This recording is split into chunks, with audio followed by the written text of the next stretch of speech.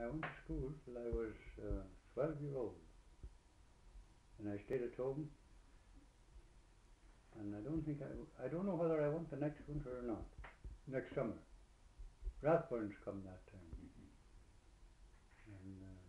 and then I grew up there. And then the next year I went up in Highland.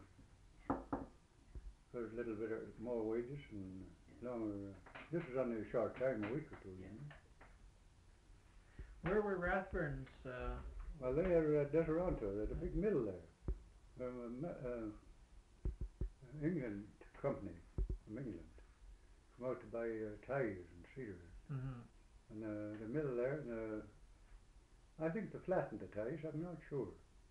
But the mill was running and they shipped their right through. You see, they could load right there.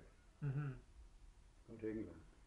This would be after the days they took down the big square timber, the big square pine. The last square timber went down here. It was Gillis.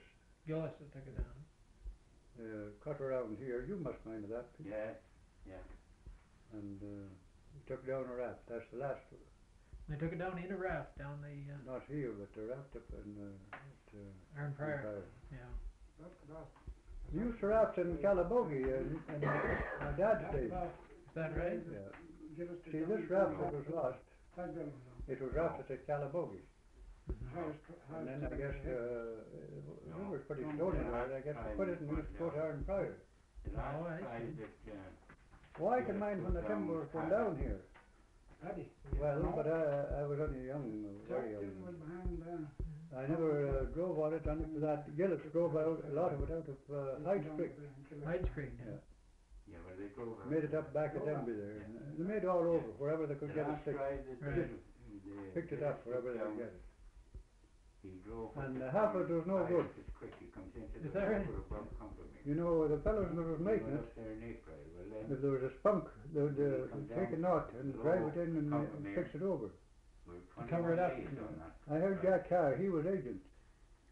And he said, I didn't blame him a damn bit. I do it myself. But an awful lot of it culled. You see, this which was here, that time was trees that was left from years ago. Yeah. They were picked over, you know. They were all culls. Right. There was only an odd good tree. And they'd drive those down singly. They wouldn't raft them here. Oh, no. They'd take them down singly down the river to Calabogie. Iron Prior. Iron No. Prior. Tommy Adams went down on that.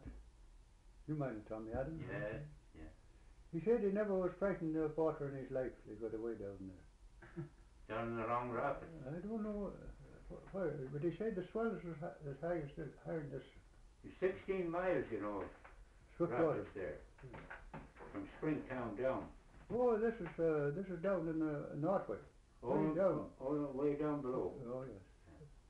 I guess there's other rivers coming in, you know, and he said it was awful. The big, it wasn't swells like was here. It was just Well, rolling. he'd be in the Ottawa River. You see, Yeah, the it's Madawaska goes way into down the there. Ottawa.